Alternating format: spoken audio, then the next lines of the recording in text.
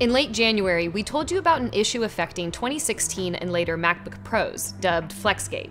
Over time, the backlights on these machines would start displaying a stage light effect where bright spots would show up along the bottom of the display and would eventually fail. After doing some digging, we discovered what was causing the issue. The cables that connect the display to the body of the laptop are wearing out over time. And that wear is just normal use, you opening and closing your laptop, and in 1 or 2 years they're starting to wear out. We found that there were 2 things that are contributing to this problem.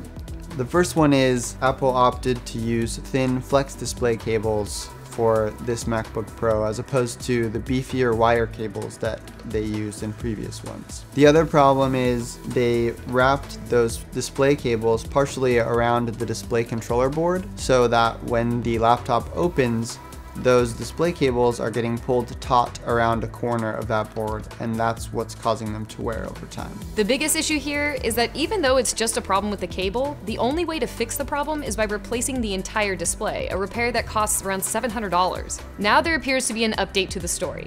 Even though Apple has never acknowledged the issue and has even gone so far as to remove the posts about it in their own technical support pages, it seems they may have addressed the problem.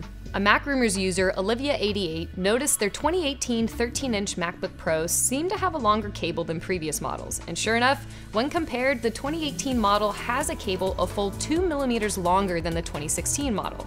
While 2 millimeters doesn't sound like much, it is enough for the cable to wrap around the board without coming into contact with it while the machine is open past 90 degrees. While this might be good news for people who purchased a 2018 MacBook Pro, it does little to help people with older models that are affected by the same issue.